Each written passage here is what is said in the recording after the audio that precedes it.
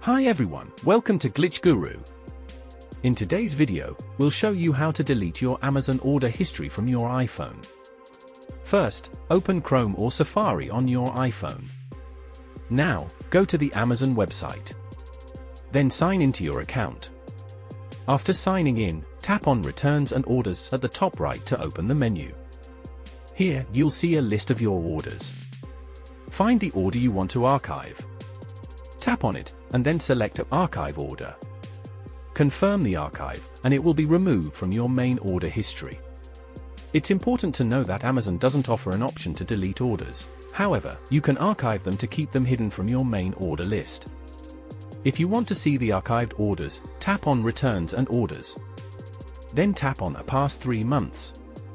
Here, you will see the Archived Orders option. Tap on it to view the archived orders. Here you will see the archived orders. If you have any questions, feel free to ask in the comments below.